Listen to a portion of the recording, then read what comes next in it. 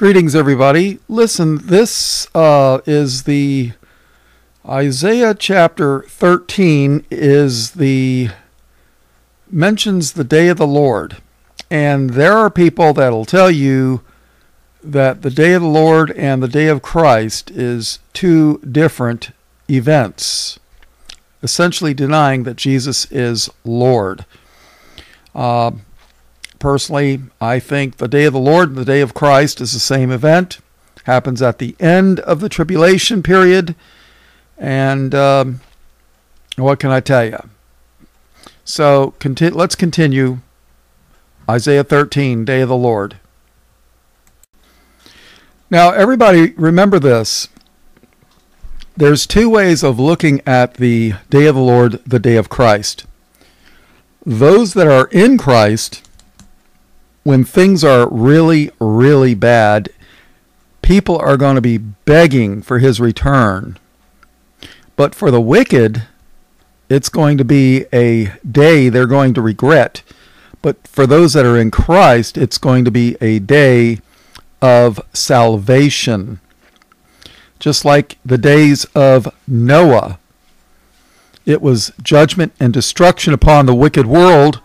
But for Noah, it was his salvation from the giants of the earth. Now, I haven't totally researched it, but I believe that when it talks about the day of the Lord, it's talking about judgment upon the unsaved. And then when it's talking about the day of Christ, it's talking about the salvation of those who are in Christ. I haven't totally searched that out, but I think that's how it works. I'm not 100% sure, but just know this, that things are going to be so bad that people are going to be begging for Christ to return. And your average church person, their theology is so bad because they've been lied to by all the goats. But not only that, they don't bother to read scriptures that many people died to give us. I mean, John Wycliffe, he died to give us the Bible in our own language. He spent a large portion of his life translating the scriptures into our own language so that we can read it. And most people don't bother. I don't think the Lord's going to have much sympathy when he says, well, let's see, you've spent 18 hours reading the Bible, and you spent 18,632 hours and 22 minutes and 13 seconds watching television and movies. I don't think he's going to have much sympathy for those people when they do the things that he hates and neglects to do the things that he loves. So that's just my opinion. All right. Greetings, everybody. Today is August 5th, 2017. It is Saturday, the Sabbath day. I'm not much of a Sabbath keeper, but I just thought I would point that out. A lot of times, that's what I do on the Sabbath day. I do Bible studies. And just remember something.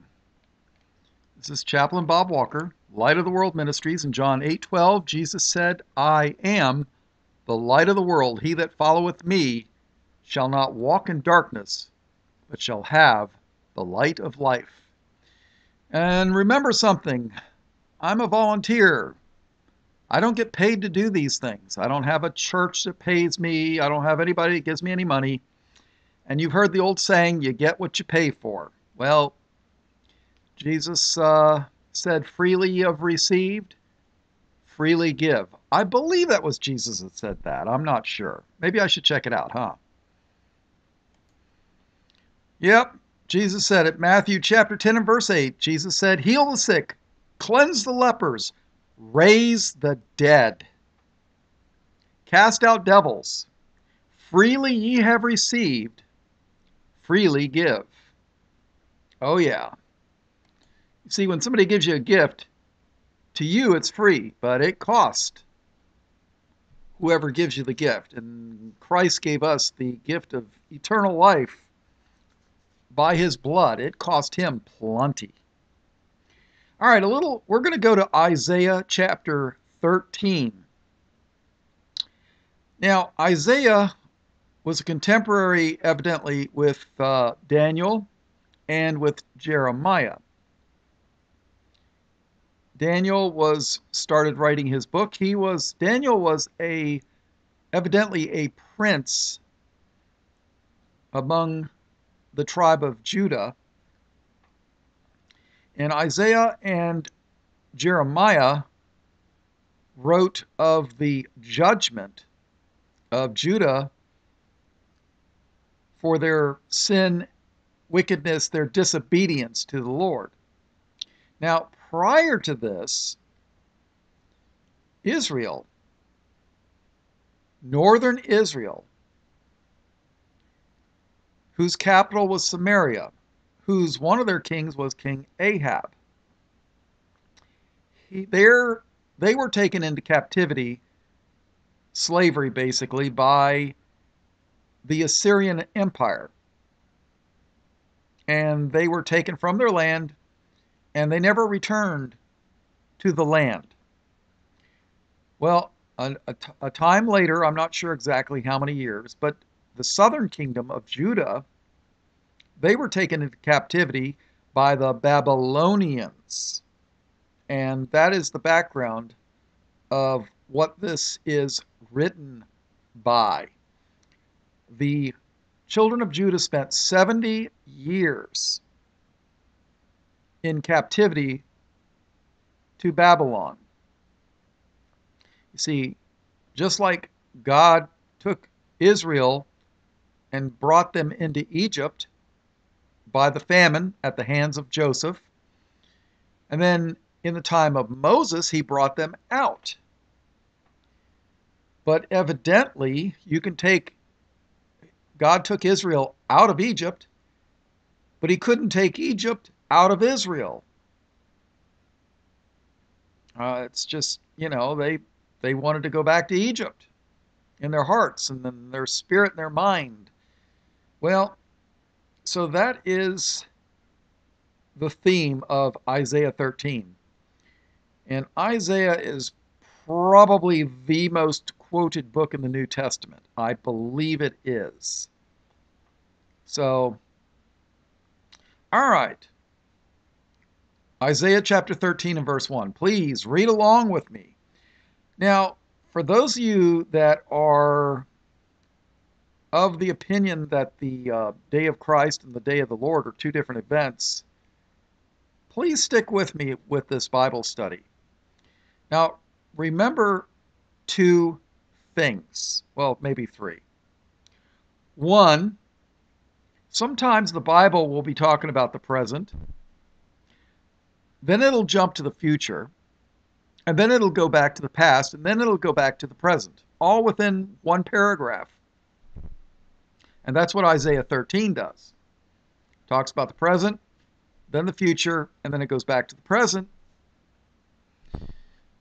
And the day of the Lord is judgment upon the wicked. And the day of Christ is the salvation of those that are in the faith. The blood-washed, spirit-filled, born-again believers of all the ages. Is it the same event? Is it a different event? Is one the pre-trib rapture and the other when Christ returns in glory to bring judgment and destruction upon the earth? Well, that's what we're here to find out. And I went to Bible college for 6 years, a Baptist Bible college. I know exactly what they teach, and I know what the Bible teaches. Sometimes it lines up, sometimes it doesn't. But if you have never read the entire Old Testament and the New Testament, turn your TV off. Get rid of it. You will find that you have time. I just can't believe the amount of time people waste watching television. And, people are going to be shocked. And unfortunately, television is poison. And people get their ideas from it. So, all right. Isaiah 13, chapter 1. Chapter 13, verse 1. The burden of Babylon. So, Babylon was the first major kingdom. And they came and conquered Judah and took them captive. The burden of Babylon, which Isaiah, the son of Amoz, did see. Lift ye up a banner upon the high mountain. Exalt the voice unto them.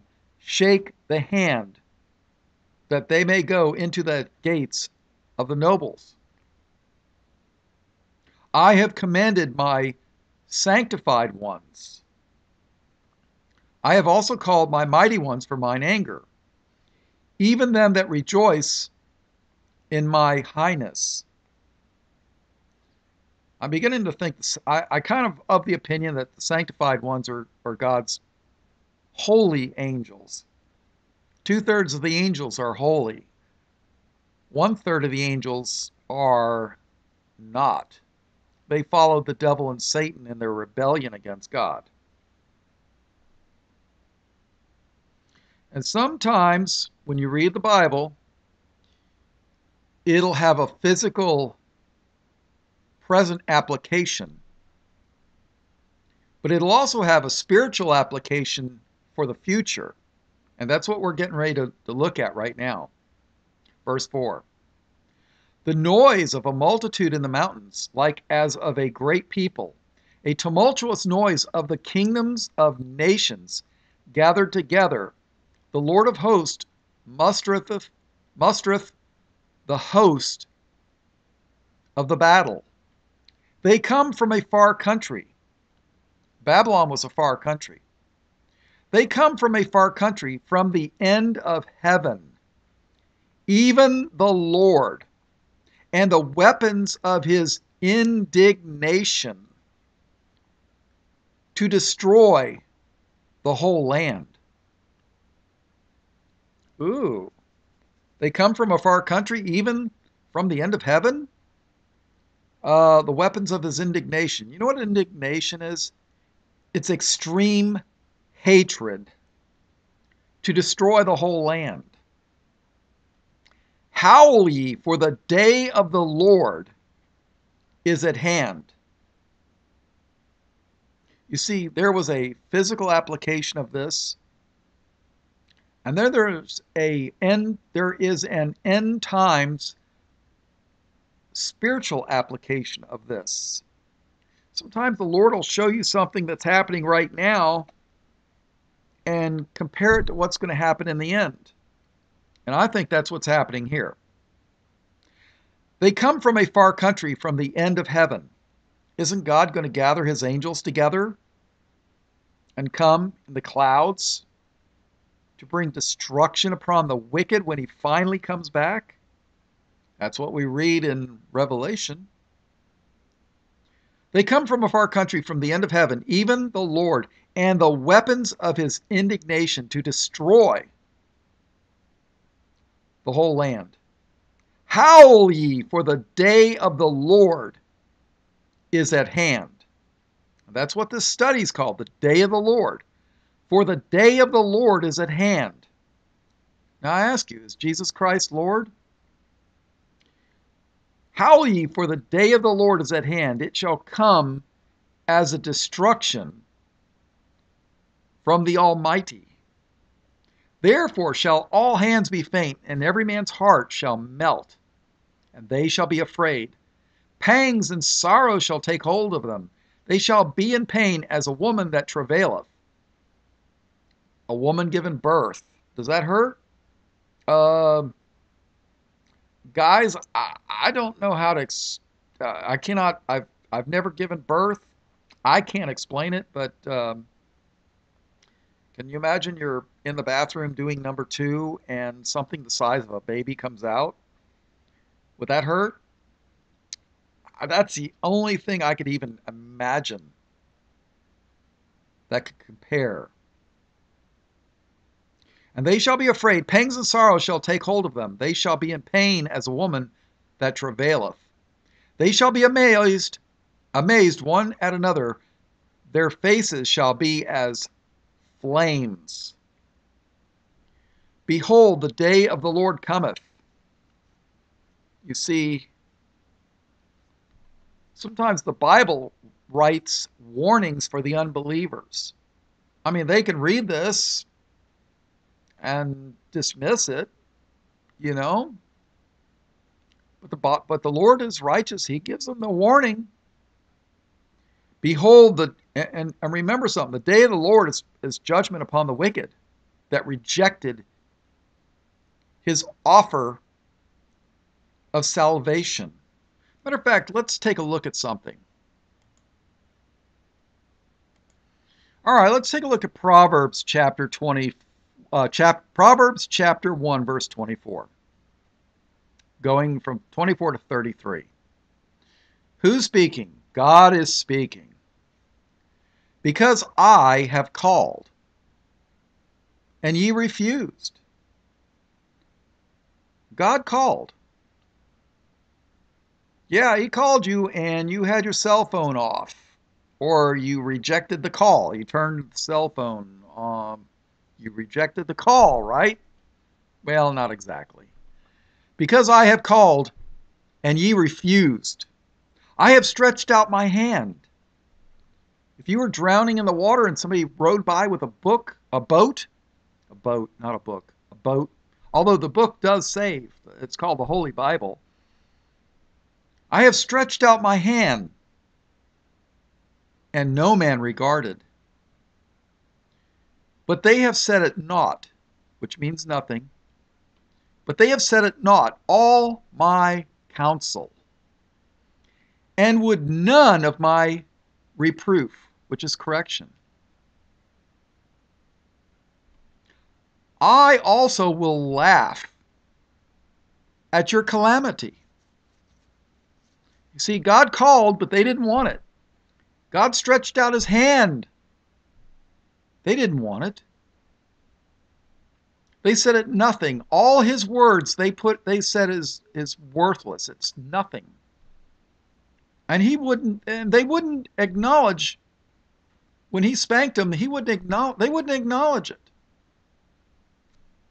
So God called them, he stretched out his hand, he gave them counsel, and he gave them correction. They rejected him. So what does he say?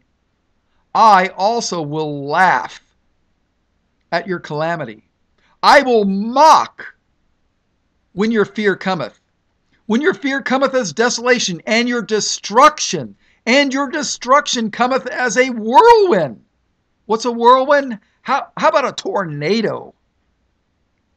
And your destruction cometh as a whirlwind, when distress and anguish cometh upon you. Then shall they call upon me, but I will not answer. They will seek me early, but they will not find me. For they that hated knowledge, what knowledge? Godly knowledge. The knowledge of the Word of God. For that they hated knowledge and did not choose the fear of the Lord. And that's respect, people. And did not choose the fear of the Lord. They would none of my counsel. They didn't want nothing to do with the Lord. They would none of my counsel. They despised all my reproof. When God said judgment, they hated his judgment. And they hated him that sent the judgment. Therefore shall they eat of the fruit of their own way, and be filled with their own devices. For the turning of the way of the simple shall slay them, and the prosperity of fools shall destroy them. Have you ever seen people that were so fixed on making money that they had time for nothing else? I have. They didn't have time to help their friends, their family. I met people that were wealthy, men. They wouldn't even trust a woman because, oh, she's probably knows I'm rich and she's trying to put her digs into me to, marry me to steal my money. I've met people like that. You know what? Die alone with all your money. I got a family member like that. A family member. I'm not going to say who, but I got a family member like that. Loves money far more than the family. Ever. Ever. For the turning of the way of the simple shall slay them, and the prosperity of fools shall destroy them. But whosoever hearkeneth, hearken means to listen, but whoso hearkeneth unto me shall dwell safely, and shall be quiet from the fear of evil. All right, let's go back to Isaiah. Verse 9. 13:9. Behold, the day of the Lord cometh. Oh, wait. Yeah. Behold, the day of the Lord cometh, cruel, both with wrath and fierce anger, to lay the land desolate. That means destruction, people. Desolate means empty. You want to see a desolate land? Go in the middle of the Sahara Desert. There's nothing there but sand. Cruel, both with wrath and fierce anger, to lay the land desolate, and he shall destroy the sinners thereof out of it. For the stars of heaven and the constellations thereof shall not give their light. The sun shall be darkened in his going forth, and the moon shall not cause her light to shine. Do you know that this? Well, let's take a look where it talks about the sun and the moon, with the sun becoming dark. Let's take a look at that. All right, let's take a look. Before we continue with Isaiah, let's take a look at 2 Kings chapter 23. I love reading about this king. There was a king, probably the last good king of Judah. Now, when you read the first and second books of Kings and Chronicles, you will realize Israel and Judah were two separate kingdoms. They had different kings, different capitals. Jerusalem was the capital of Judah. Samaria was the capital of Israel. Israel went into apostasy first. Judah went into apostasy after. And let's take a look. Now I want you to think about something. The Lord had made a covenant with Israel and Judah, and he doesn't like idolatry, and he doesn't like people worshiping the devil. I mean, after all, if you want to worship the devil like they do in India, they may not call him the devil, but they do worship the Indian devil. And if you pray to the devil for food and you die of starvation, well, guess what? You're not going to get anything from the Lord. The Lord's going to be like, oh, you want to pray to the devil for food?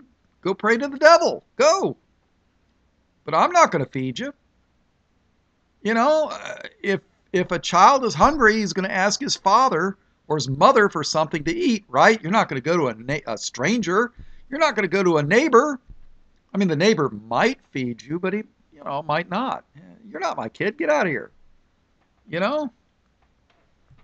Well, and imagine if you were married to a spouse,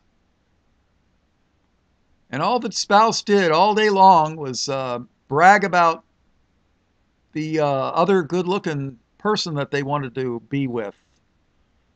I mean, if you had a wife that didn't want to be with her husband anymore and kept running off with another man, or there was a guy that was married to a woman and she wouldn't come home and just wanted to go play around with some other guy, or another woman for that matter. Nowadays, you never know. I mean, what's really sad is a woman marries a man and then he cheats on his wife with another man. And that happens a lot. So, that's how the Lord feels when people worship the things of his creation. I mean, it's no small thing. Believe me, it's no small thing. And if you want to worship the devil, Lord will let you worship the devil. But when it's time for the devil to go into the lake of fire, well, guess what? You get to join him. So let's read 2 Kings chapter 23. King Josiah. I'm looking forward to meeting him one day. I hope that I'm worthy to meet him one day. Verse 1. 2 Kings chapter 23, verse 1. And the king sent, and they gathered unto him all the elders of Judah and of Jerusalem. And the king went up into the house of the Lord, and all the men of Judah and all the inhabitants of Jerusalem with him, and the priests, and the prophets, and all the people, both small and great. And he read in their ears all the words of the book of the covenant, which is found in the house of the Lord. He's reading the word of God, people. The things that God wanted his children to do. Like the 10 Commandments. And the king stood by a pillar and made a covenant before the Lord. What's a covenant? It's a promise. It's like a contract. And the king stood by a pillar and made a covenant before the Lord to walk after the Lord, and to keep his commandments and his testimonies and his statutes with all their heart and with all their soul, to perform the words of this covenant which were written in this book. And all the people stood to the covenant. And the king commanded Hilkiah, the high priest, and the priests of the second order, and the keepers of the door, to bring forth out of the temple of the Lord all the vessels that were made for Baal. B-A-A-L. Baal is just another name for Satan.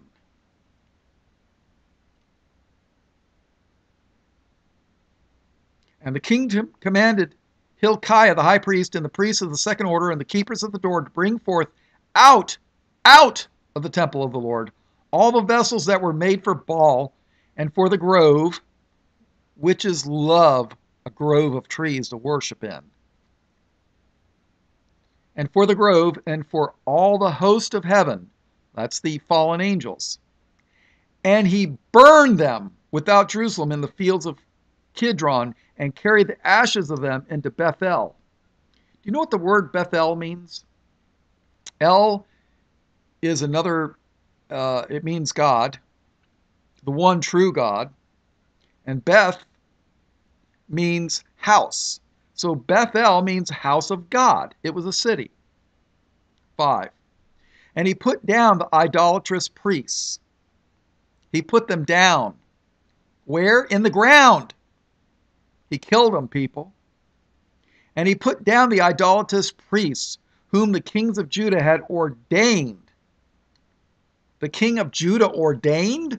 No, God has to ordain you. whom the kings of Judah had ordained to burn incense in the high places in the cities of Judah and in the places round about Jerusalem. Them also that burned incense unto Baal, to the sun, and to the moon, and to the planets, and to all the host of heaven. So they burned incense to Satan. They burned incense to the sun and to the moon. You know, to this day, the witches worship the moon. And to the planets and to all the host of heaven. That's the fallen angels. And he brought out the grove from the house of the Lord without Jerusalem, and unto the brook Kidron, and burned it at the brook Kidron, and stamped it small to powder, and cast the powder thereof upon the graves of the children of the people. That basically is defiling it. You know, graves, when you take something and scatter it in the graveyard, it's defiled. Verse 7, I love this. And he brake down the houses of the Sodomites that were by the house of the Lord, where the women wove hangings for the grove. So the Sodomites had homes by the house of the Lord. He demolished their homes. I wonder if they were inside the homes when he did it. Can you think of a modern application? San Francisco? Verse 8. And he brought all the priests out of the cities of Judah. I should make a point here about Sodomites. Some people say Sodomites can be saved. Others say Sodomites cannot be saved. You know, it's not my place to say yes or no, but there is a point where the Lord slams the door shut. I mean, look, in the days of Noah, God, when the rain started, I mean, God was the one that closed the door to the ark. God's hand closed the door of the ark. Noah didn't do it, God did. There reaches a point where that's it. Where God says, that's it, it's over. You're either inside the ark or you're outside and you're going to drown. And sodomy is rebellion against God. God created Adam, and then he created Eve to be his helper, his helpmate. So when you reject what God made for you, that's rebellion against God. Oh no, I don't want a woman, I want a man, the Sodomites say. Or some of them are what they call switch hitters. They go both ways. You know, I tell you what, there's been a few women that they're crushed when they find out that their husband, boyfriends, whatever, were cheating on them with another man. That's just utterly, I can't even imagine. And trust me, I've got a ton of sin from my wild youth, but that wasn't one of them. But you got to realize that's rebellion against God. Sodomy is open rebellion against God. It's not much different than witchcraft and Satanism. As a matter of fact, a lot of witches and Satanists are into this kind of practices. So, I mean, it's no small thing. There's a reason. And a lot of you might not understand it, but right now there's a satanic group in Australia. If the information I'm getting from some people from Australia is true, and I think it is, there's a news blackout in the U.S., but there's a satanic group called the OTO, the Golden Dawn. And yes, they're over here. They're an offshoot of the Church of Satan. But they're not playing games like the Church of Satan. These people are serious. They say it's their religious right to have sex with children. It's part of their religion. You ever wonder why all these children are being kidnapped certain times of the year? It happens, people. There's a reason why God commanded witches and sodomites be put to death. Well, guess what? A lot of the politicians, judges, they're supporting this stuff in Australia. There's a trial going on right now. And I bet you the Satanists are going to win and say, you know, it's our right to do this. If you were an Australian citizen and you use the words sodomite and pedophile in the same sentence, you could go to jail. Yeah. Who do you think passed those laws? Think about it. Verse 7, and he brake down the houses of the sodomites that were by the house of the Lord, where the women wove hangings for the grove. You know, God blessed Josiah. And I'm so sick of hearing these churches that are not even churches. They're 501c3 corporations, tax-exempt businesses. And if the state says that you can't discriminate against the sodomites, well, then guess what? If you want to keep your tax exemption from the state, you can't preach against sodomy. And God forbid you tell a couple of sodomites that you don't want to bake a cake for them. They'll bankrupt you. God forbid you don't perform a marriage in your church for a couple of sodomites. They don't want just acceptance. They want to throw it in your face. There's a reason why God said, commanded to do what is not being done in the land. And San Francisco is just unbelievable. There's a pedophile ring of Satanists running rampant in Europe, in England, in the United States, and in Australia. And because it's not on the nightly news, Christians don't believe it. Oh, that's fake news. Really? Really? When's the last time you've ever heard the news uplift the name of Jesus? How about never in my lifetime? And he brake down the houses of the sodomites that were by the house of the Lord, where the women wove hangings for the grove. And people, if you think God is going to bless and protect you for failing to stand up for these children that are being killed in satanic sacrifices and being sexual slaves for these monsters, I suggest you read the Old Testament. I suggest you read the book of Judges.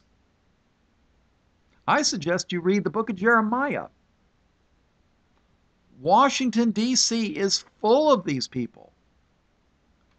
And if you think Donald Trump's going to save us from all this, you got another thing coming. Although I was very pleased to hear Melania, I'm not sure how to pronounce her name, when she was in Melbourne, Florida. I grew up there in high school. I was very pleased to hear her speech where she quoted from the New Testament. Oh yeah, the Antichrist, they don't mind you quoting from the Old Testament. But God forbid you read from the words of Jesus. Look out. Verse 8. And he brought all the priests out of the cities of Judah and defiled the high places, where the priests, the false priests, where the priests had burned incense from Geba to Beersheba, and brake down the high places of the gates that were in the entering in of the gate of Joshua, the governor of the city, which were on a man's left hand at the gate of the city. Nevertheless, the priests of the high places came not up to the altar of the Lord in Jerusalem, but they did eat of the unleavened bread among their brethren. And he defiled Topheth, which is in the valley of the children of Hinnom, that no man might make his son or his daughter to pass through the fire to Moloch. They took their children and burned them alive to a heathen satanic god named Moloch. And you want to know something? Let's take a look at something. All right, let's take a break real quick. We're going to take a look at the, all right, so Moloch was, they were burning their children alive as a human sacrifice unto Moloch. This is Judah, people. You know, God's chosen people. In the book of Amos, and I've read, there's a book in the Bible called Amos. It's in the Minor Prophets. It's in the books just before the New Testament. Almost nobody that I know has read these books. The Minor Prophets, they don't read it. They don't read the Major Prophets. They don't read Genesis. They don't read nothing. But boy, they can quote John 3:16. So let's read Amos chapter 5 and verse 26. But ye have borne. What does it mean to born? Not, not a child being born. Born as in carrying, carried around. But ye have borne the tabernacle of your Moloch, and Chiun, your images, the star of your God, which ye made to yourselves.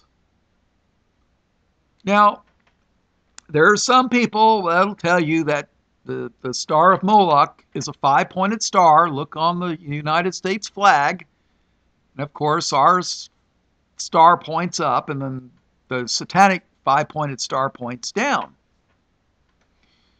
But if you look on the Israeli flag, guess what? There's a 6-pointed star. And if you look in archaeological books in the temples of Moloch, you will see carved on the walls a 6-pointed star. Who's Amos talking to here? He's talking to Judah, the Jews. He's not talking to a bunch of satanic heathens. Well, they are satanic heathens, but he's talking to Judah because they weren't following the God of Abraham, Isaac, and Jacob, the God of the Bible. But ye have borne the tabernacle of your Moloch, and Chiun, your images, the star of your God, which ye made to yourselves. Is there a second verse to this? Yeah. Acts chapter 7, verse 43. Who are the apostles talking to here? They're talking to the Jews. Yea, ye took up the tabernacle of Moloch, and the star of your god Remphan. The word Remphan is sometimes translated as giants. Giants, David and Goliath. Who are the apostles talking to here? They're talking to the Jews. Yea, ye took up the tabernacle of Moloch, and the star of your god Remphan, figures which ye made to worship them, and I will carry you away beyond Babylon. So what star do the Jews, even the so-called Messianic ones, carry? The Israeli flag. Think about it. All right, let's take a look back. Let's go back to Kings. 2 Kings 23, verse 10. And he defiled Topheth, which is in the valley of the children of Hinnom, that no man might make his son or his daughter to pass through the fire to Moloch. And he took away the horses that the kings of Judah had given to the sun, not the Son of God, the sun in the sky, at the entering in of the house of the Lord by the chamber of Nathan Melech, the chamberlain, which was in the suburbs, and burned the chariots of the sun with fire. And the altars that were on the top of the upper chamber of Ahaz, which the kings of Judah had made, and the altars which Manasseh, he was a bad king, and the altars which Manasseh had made in the two courts of the house of the Lord did the king beat down and break them down from thence, and cast the dust of them into the brook Kidron.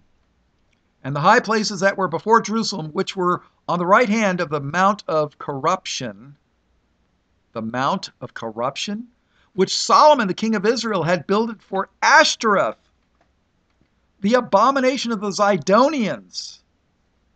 Ashtaroth, I believe, if memory serves me correctly, that was one of the names of the goddess Easter or Ishtar. Which Solomon the king of Israel had builded for Ashtoreth, the abomination of the Zidonians, and for Chemosh, the abomination of the Moabites, and for Milcom, the abomination of the children of Ammon, did the king defile. And he brake in pieces the images, and cut down the groves, and filled their places with the bones of men.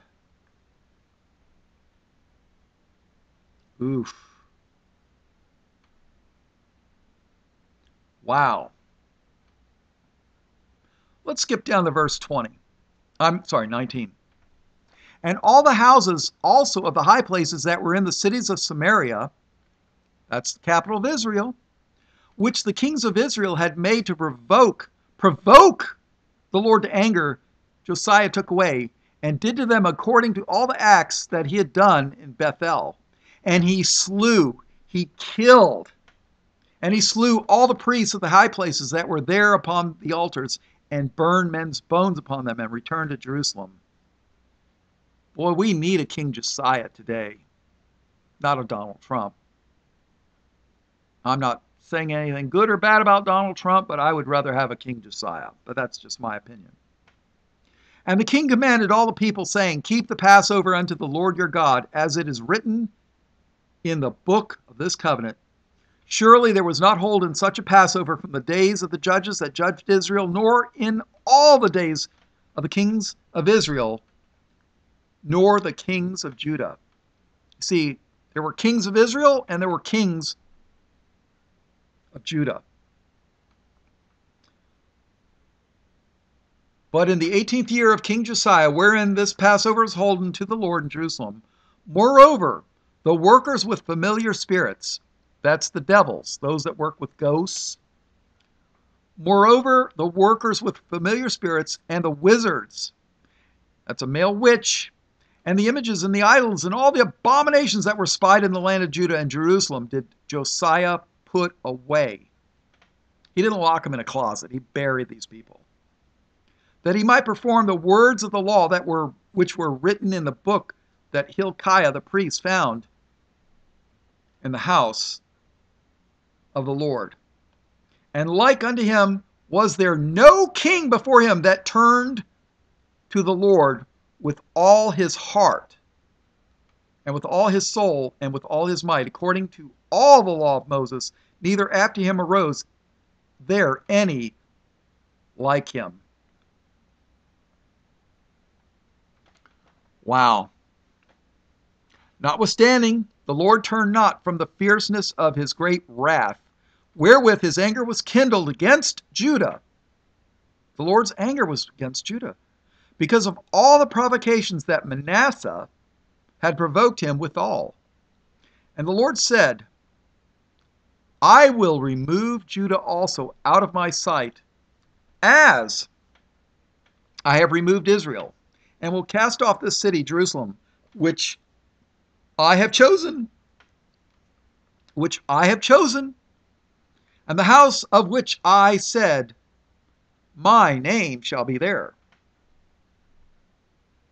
Now the rest of the acts of Josiah and all that he did, are they not written in the book of the Chronicles of the Kings of Judah? Wow.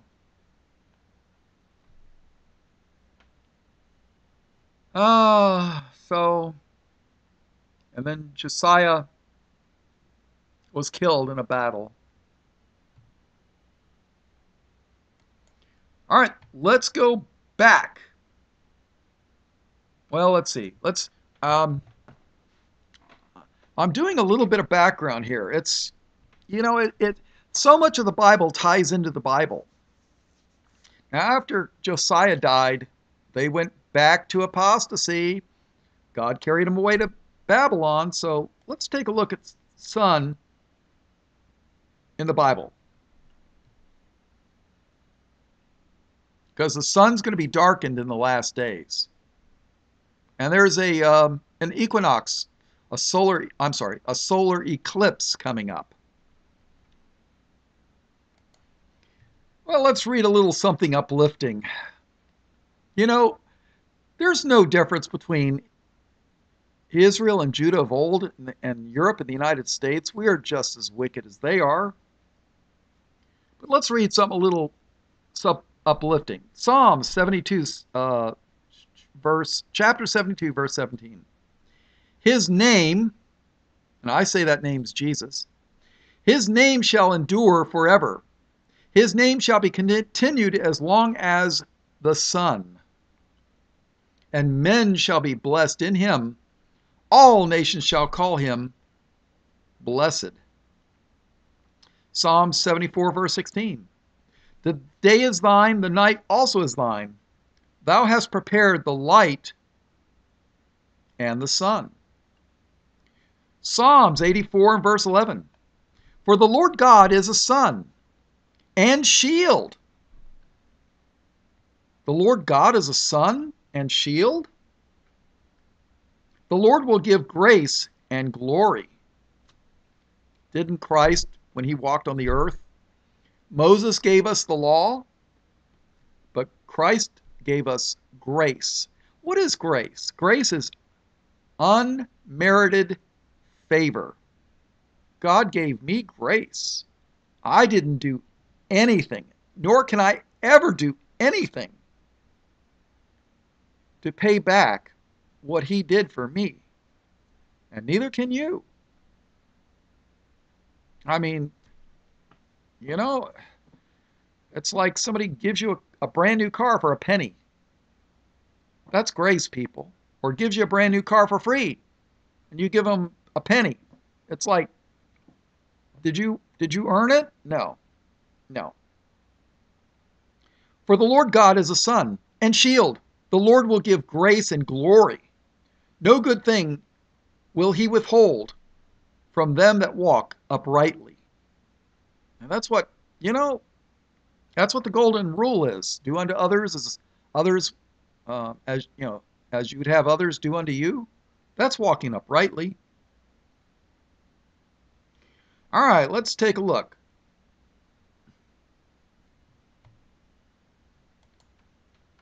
Now here's an interesting verse. Isaiah chapter 60.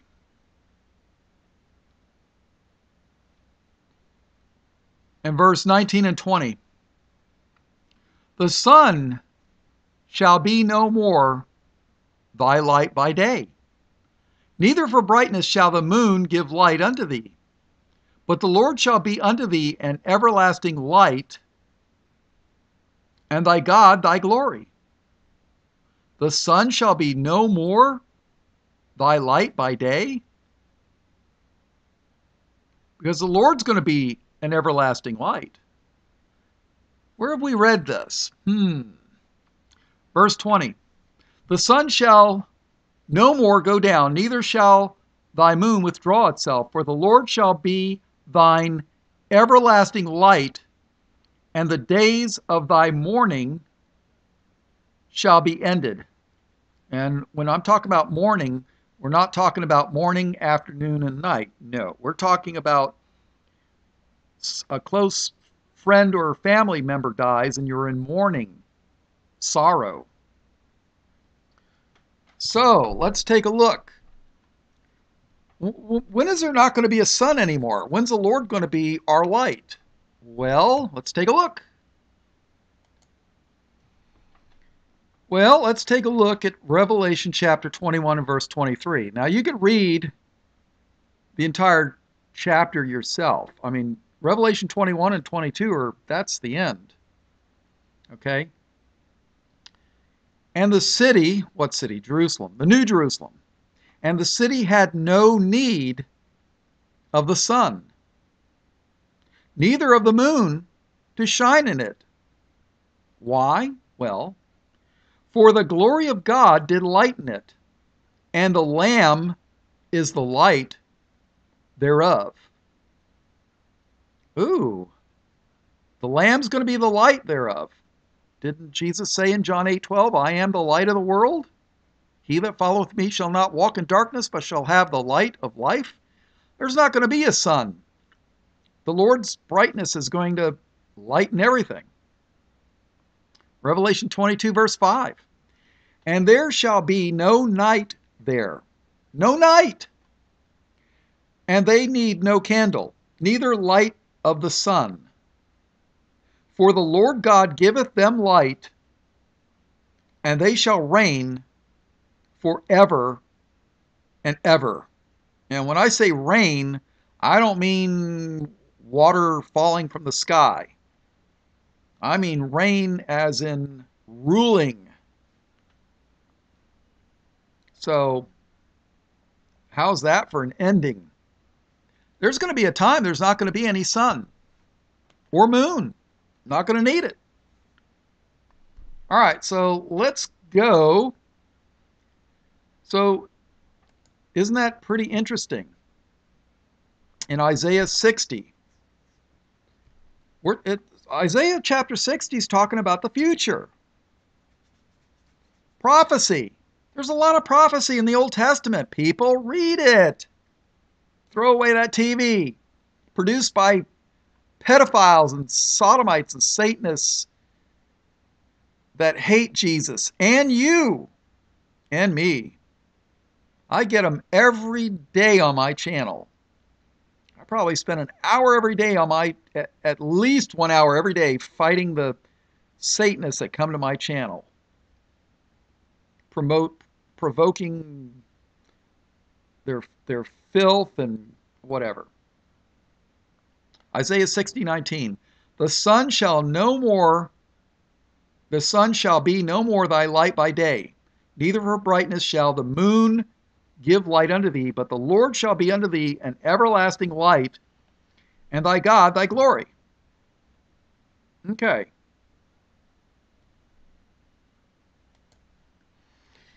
In Ezekiel chapter 8, verse 16, we'll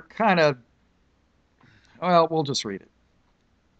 And he, God, and he brought me into the inner court of the Lord's house. And behold, at the door of the temple of the Lord, between the porch and the altar, were about 25 men, with their backs toward the temple of the Lord, and their faces toward the east. And they worshipped the sun toward the east. They're in the Lord's house worshiping the sun. Not the Son of God. No, the sun up in the sky. Can you imagine that? They're worshiping something that God made, not God. This is why God took them into the Babylonian captivity. All right.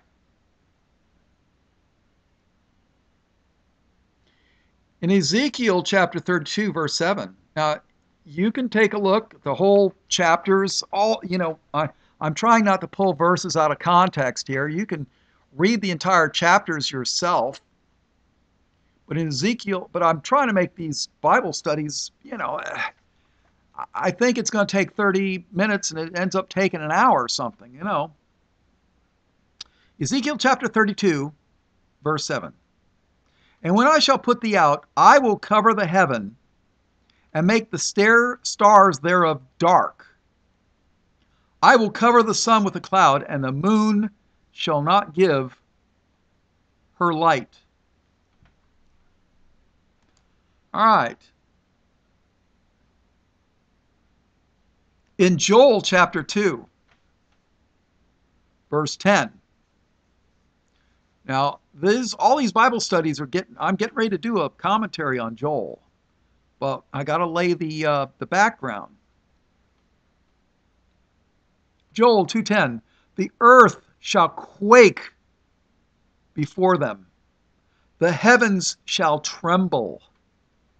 The sun and the moon shall be dark, and the stars shall withdraw their shining. Verse 11, and the Lord shall utter his voice before his army, and his camp is very great, for he is strong that executeth his word. For the day of the Lord is great and very terrible, and who can abide it? And the answer is, if you're wicked, none of you. All right, let's take a look. Same chapter, Joel 2, and we're going to take a look around verse 30.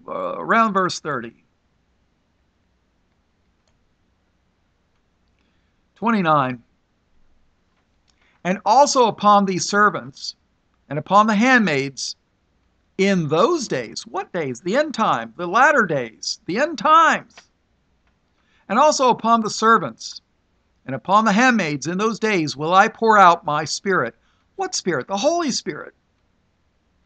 And I will show wonders in the heavens and in the earth, blood and fire and pillars of smoke. Ooh.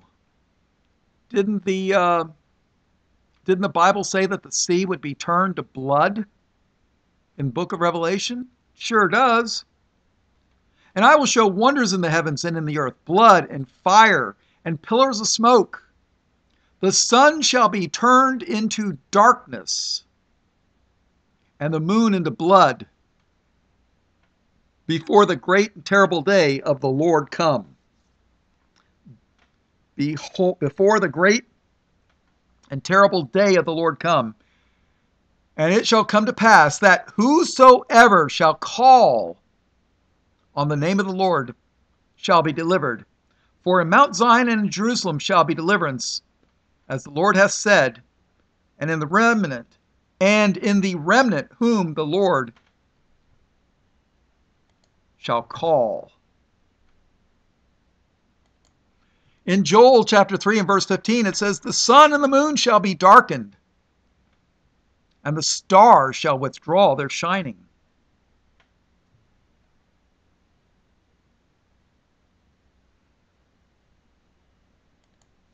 Now, for those of you that have been taught by the churches that Israel and Judah is the same people, well, take a look at Jeremiah 3 verse 8. I'm not going to read it, but here's something. Zechariah 11 and verse 14.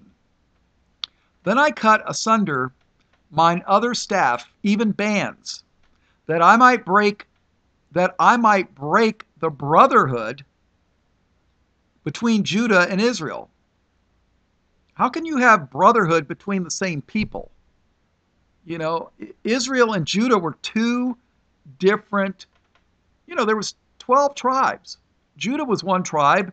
Israel was like 10 or 11 tribes. I mean, you had Levi. Levi was the tribe of the priests. Judah was the tribe of the kings. If the king of Israel went into the temple and offered a sacrifice, God would have killed him. There's a difference. And Christ was of the tribe of Judah, a king. And yet he gave us a sacrifice. All right. Remember in Revelation we said that the Lord would be our light? In Matthew chapter 17, we read about the transfiguration when Moses, the law, and Elijah the prophet, or, they represented the law and the prophets. Well, let's take a look. Matthew 17, verse 1. And after 6 days, Jesus taketh Peter, James, and John his brother, and bringeth them up into an high mountain apart, and was transfigured before them, and his face did shine as the sun, and his raiment was white as the light. Christ was transfigured. His face shined as the sun. And behold, there appeared unto them Moses and Elias talking with them. That's the Greek rendering for Elijah. So then answered Peter and said unto Jesus, Lord, it is good for us to be here. If thou wilt, let us make here 3 tabernacles, one for thee, and one for Moses, and one for Elias. While he yet spake, behold, a bright cloud overshadowed them, and behold, a voice out of the cloud which said, This is my beloved Son, in whom I am well pleased. Hear ye him. And when the disciples heard it, they fell on their face and were sore afraid. And Jesus came and touched them and said, Arise, and be not afraid. And when they had lifted up their eyes, they saw no man save Jesus only. And as they came down from the mountain, Jesus charged them, saying, Tell the vision to no man until the Son of Man be risen again from the dead. You see, that's only a foreshadow. All right, let's take a look in Matthew 24. This is the end times verse. Okay. Let's see, where are we going to start? Oh, let's see. Verse 27. For as the lightning cometh out of the east and shineth even unto the west, so shall also the coming of the Son of Man be. For wheresoever the carcass is, there will the eagles be gathered together. Immediately after the tribulation of those days shall the sun be darkened, and the moon shall not give her light, and the stars shall fall from heaven, and the powers of the heavens shall be shaken. And then shall appear the sign of the Son of Man in heaven. And then shall all the tribes of the earth mourn, and they shall see the Son of Man coming in the clouds of heaven with power and great glory. He's not going to be coming as a lamb hanging on a cross. He's going to be coming as a lion with an army. Ooh.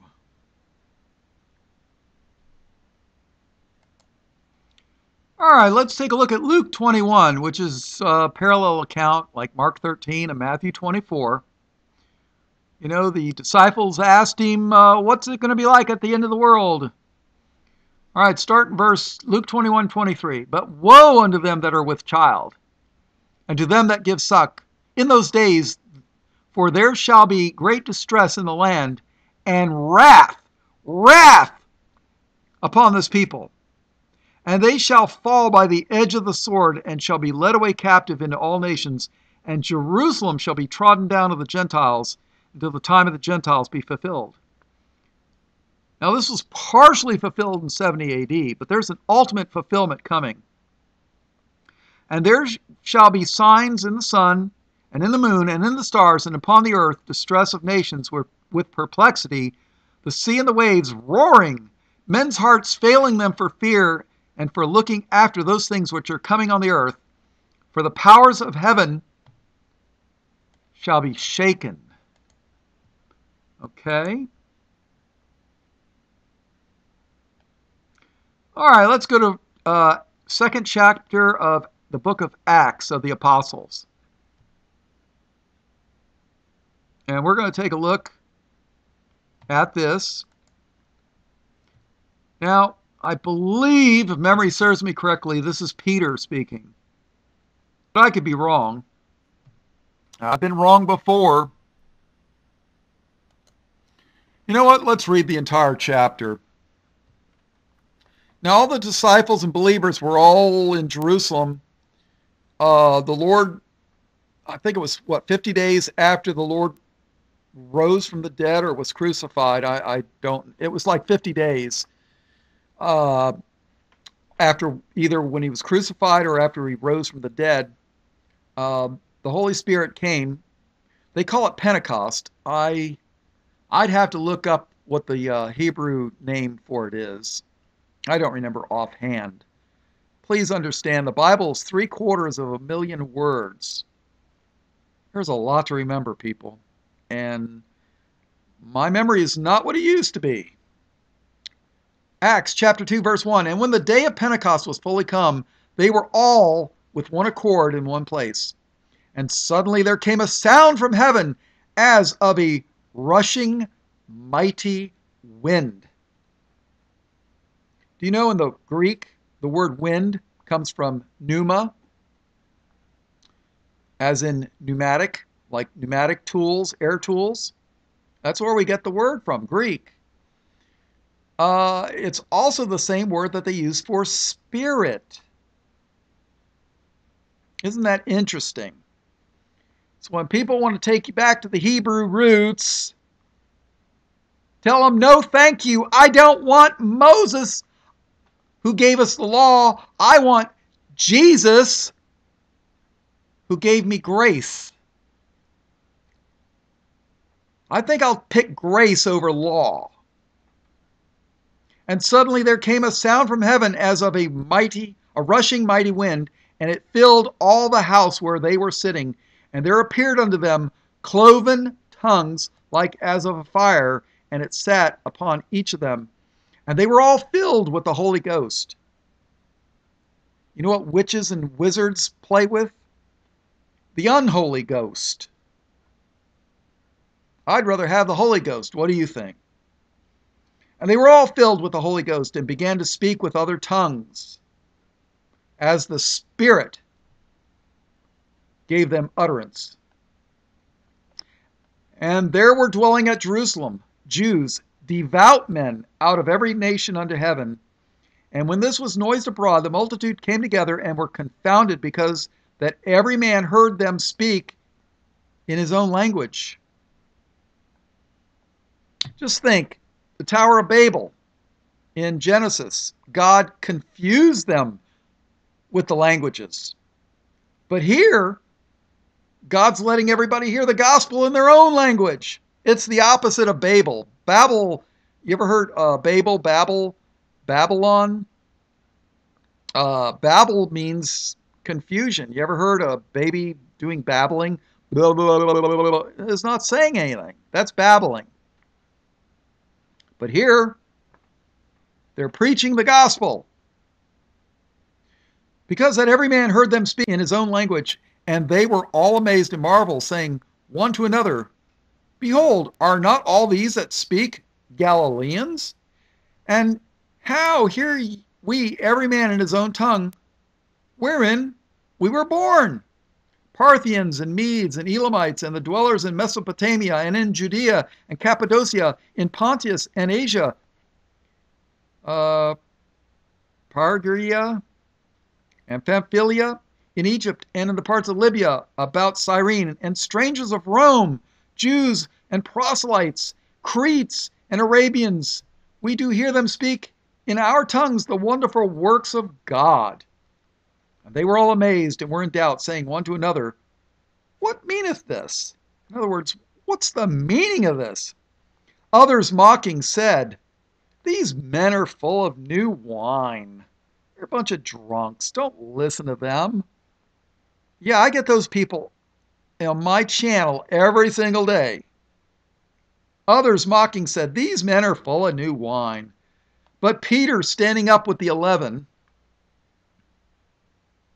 lifted up his voice and said unto them, Ye men of Judea, and all ye that dwell at Jerusalem, be this known unto you, and hearken to my words. For these are not drunken, as ye suppose, seeing it is but the third hour of the day. But this is that which was spoken by the prophet Joel. And that's what these Bible studies are leading to, Joel. But this is that which was spoken by the prophet Joel, or Joel. And it shall come to pass in the last days, saith God, I will pour out my spirit upon all flesh, and your sons and daughters shall prophesy, and your young men shall see visions, and your old men shall dream dreams. I guess I'm going to be getting dreams. And on my servants and on my handmaids I will pour out in those days of my spirit, and they shall prophesy. And I will show wonders in heaven above, and signs in the earth beneath, blood and fire and vapor of smoke. The sun shall be turned into darkness, and the moon into blood, before that great and notable day of the Lord come. And it shall come to pass that whosoever shall call on the name of the Lord shall be saved. And he says, Ye men of Israel, hear these words. Yeshua of Nazareth. No, that's not what Peter's saying here. He says, Ye men of Israel, hear these words. Jesus of Nazareth, a man approved of God among you by miracles and wonders and signs, which God did by him in the midst of you, as ye yourselves also know. Him being delivered by the determinate counsel and foreknowledge of God, ye have taken, and by wicked hands have crucified and slain, whom God hath raised up, having loosed the pains of death, because it was not possible that he should be holden of it. For David speaketh concerning him, I foresaw the Lord always before my face, for he is on my right hand, that I should not be moved. Therefore did my heart rejoice, and my tongue was glad. Moreover also my flesh shall rest in hope, because thou wilt not leave my soul in hell. I did a study on Abraham's bosom. You should check it out sometime. Do you know the Old Testament saints before Christ went to hell? Do you know Jesus went to hell for 3 days and 3 nights? Sure he did. What did he do there? He preached to the Old Testament saints and said, I'm the Redeemer, I'm the Christ, I'm the Messiah. Believe on me and ye shall live. Because thou wilt not leave my soul in hell, neither wilt thou suffer thine Holy One to see corruption. Thou hast made known to me the ways of life. Thou shalt make me full of joy with thy countenance. Men and brethren, let me freely speak unto you of the patriarch David, that he is both dead and buried, and his sepulchre is with us unto this day. Therefore, being a prophet, and knowing that God had sworn with an oath to him, that of the fruit of his loins, according to the flesh, he would raise up Christ to sit on his throne. He, seeing this before, spake of the resurrection of Christ, that his soul was not left in hell, neither his flesh did see corruption. This Jesus, not Yeshua, this Jesus hath God raised up, whereof we are all witnesses. Therefore, being by the right hand of God exalted, and having received of the Father the promise of the Holy Ghost, he hath shed forth this which ye now see and hear.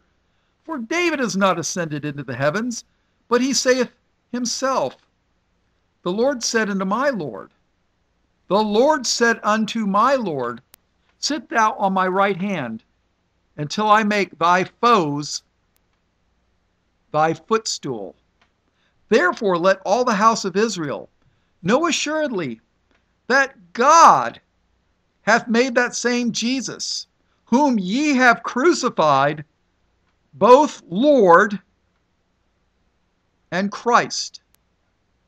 Is Jesus Christ the Lord? Peter says he is right here. Is the day of the Lord and the day of Christ two different events? Think about it. Therefore let all the house of Israel know assuredly that God hath made that same Jesus, whom ye have crucified, not the Romans, the house of Israel crucified him. That God hath made that same Jesus, whom ye have crucified, both Lord and Christ. Now when they heard this, they were pricked in their hearts, and said unto Peter and to the rest of the apostles, Men and brethren, what shall we do? That's right. What are we going to do? What shall we do? Then Peter said unto them, Repent. Turn from your wickedness, people. Well, that's the Bob paraphrase. Repent and be baptized, every one of you, in the name of Yeshua HaMashiach? No. Repent and be baptized, every one of you, in the name of Jesus Christ, for the remission of sins, and ye shall receive the gift of the Holy Ghost. That's what it means to be born again of the Spirit, people. If you don't have the Spirit of Christ in you, you can read the Bible all you want. You'll never understand it. Repent and be baptized, every one of you, in the name of Jesus Christ, for the remission of sins, and ye shall receive the gift of the Holy Ghost. Nicodemus came to Christ and asked him. And Jesus said, Verily, verily, I say unto you, except a man be born again, he cannot see the kingdom of God. And that's what this is. Verse 39, For the promise is unto you, and to your children, and to all that are afar off, even as many as the Lord our God shall call. And with many other words did he testify and exhort, saying, Save yourselves from this untoward generation. Save yourselves from this wicked group of people. That's what he's saying. Then they that gladly received his word were baptized, and the same day there were added unto them about 3,000 souls. And they continued steadfastly in the apostles' doctrine and fellowship, and in breaking of bread, and in prayers. And fear came upon every soul, and many wonders and signs were done by the apostles. And all that believed were together, and had all things common, and sold their possessions of good, and parted them to all men, as every man had need. And they, continuing daily with one accord in the temple, and breaking bread from house to house, did eat their meat with gladness and singleness of heart, praising God, and having favor with all the people. And the Lord added unto the church daily such as should be saved. Wow. All right, let's continue with Son in the Bible. Let's see, what are we going to do here? And then we're going to go back to Isaiah.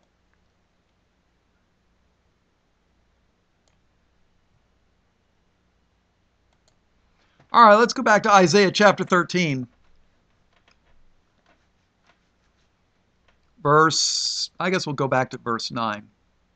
Behold, the day of the Lord cometh, cruel, both with wrath and fierce anger, to lay the land desolate, and he shall destroy the sinners thereof out of it. And the stars of heaven and the constellations thereof shall not give their light. The sun shall be darkened in his going forth, and the moon shall not cause her light to shine. All right, we're going to pause here. Let me think. Okay.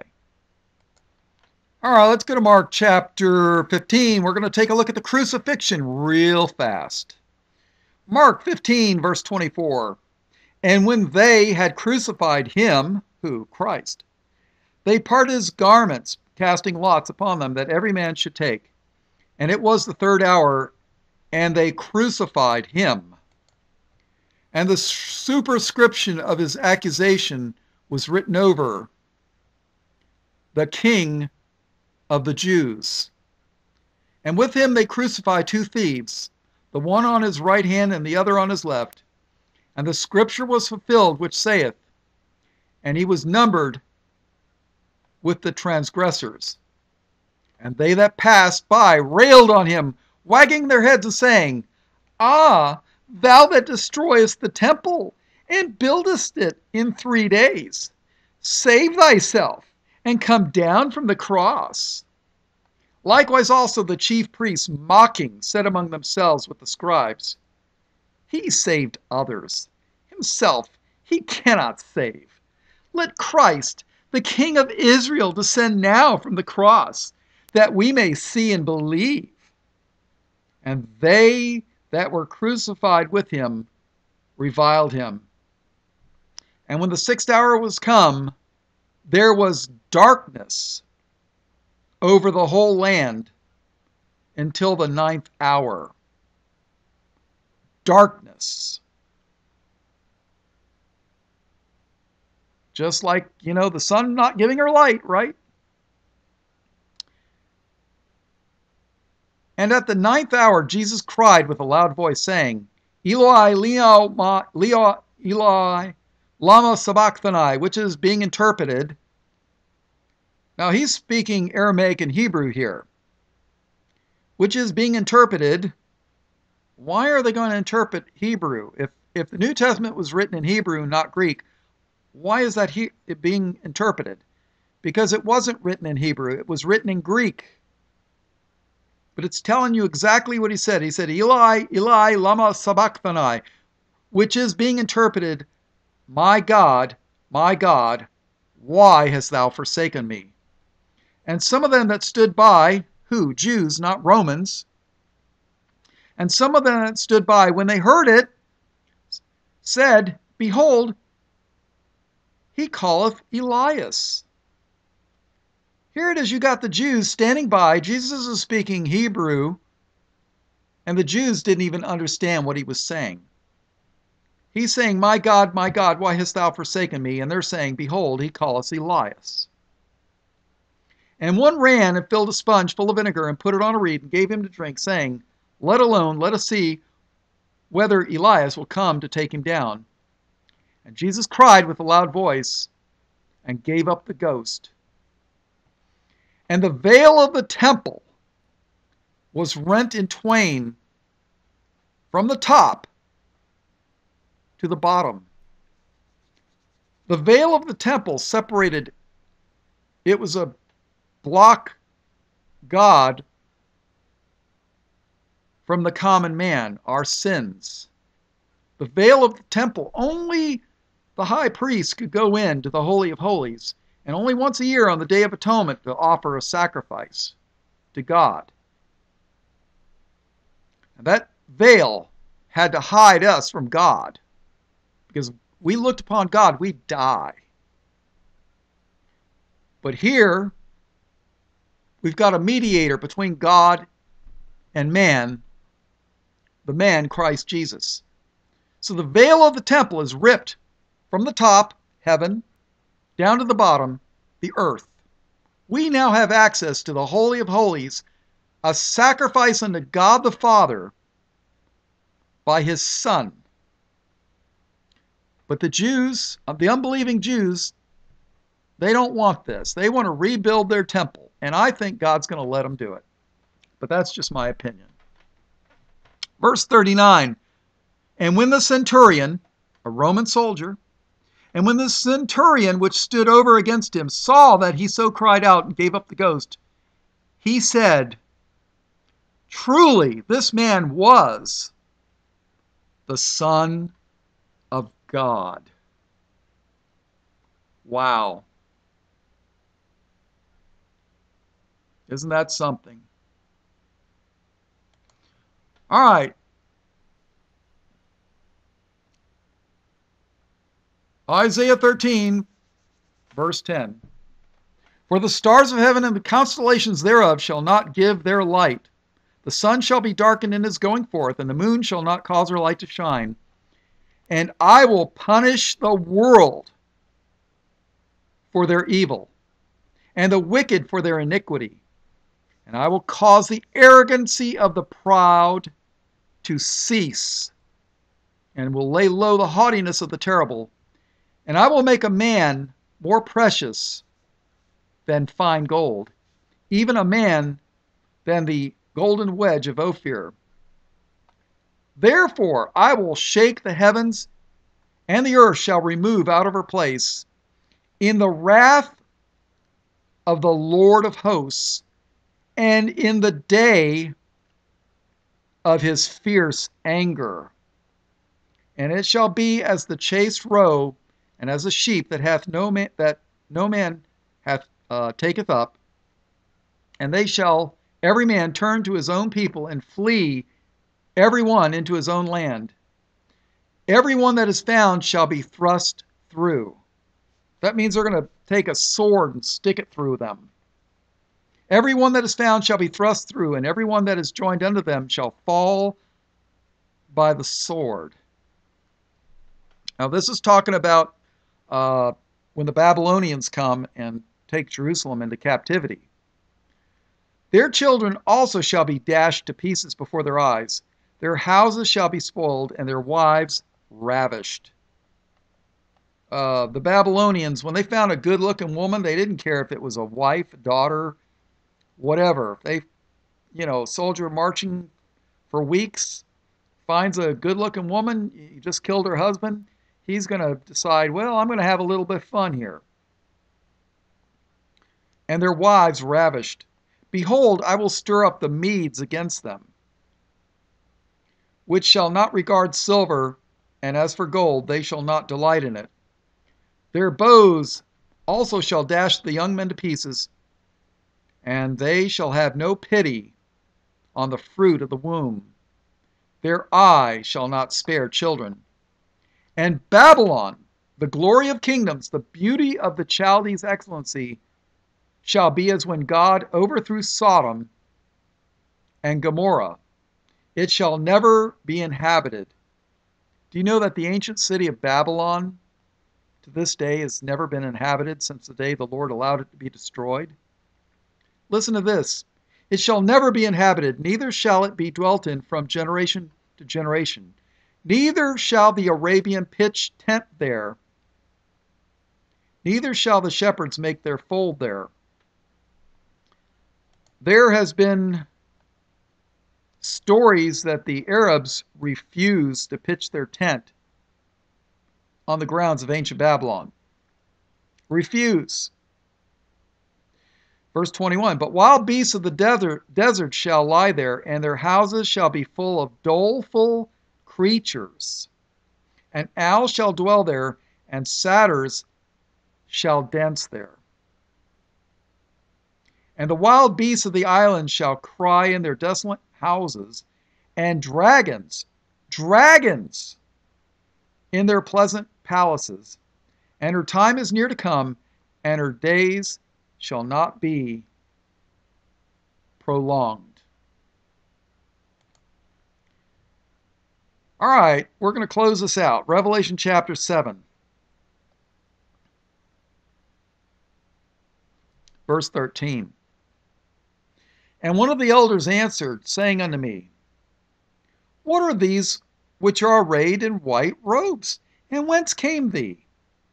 And I said unto him, Sir, thou knowest. And he said unto me, these are they which came out of great tribulation, and have washed their robes, and made them white in the blood of the Lamb. Therefore are they before the throne of God, and serve him day and night in his temple. And he that sitteth on the throne shall dwell among them. They shall hunger no more, neither thirst any more. Neither shall the sun light on them, nor any heat. There's not going to be any sun on these people, right? For the Lamb, which is in the midst of the throne, shall feed them and shall lead them unto living fountains of waters. And God shall wipe away all tears from their eyes. That's what's coming, people. So I hope you enjoyed our commentary on Isaiah chapter 13. And basically, we're doing the study on the day of the Lord, which is God's wrath and anger against the unbelievers. And this is only part 2. We're getting ready to go do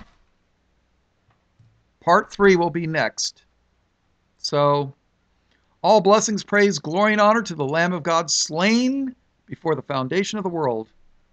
And that's Jesus, who is the Christ. In his precious name, amen.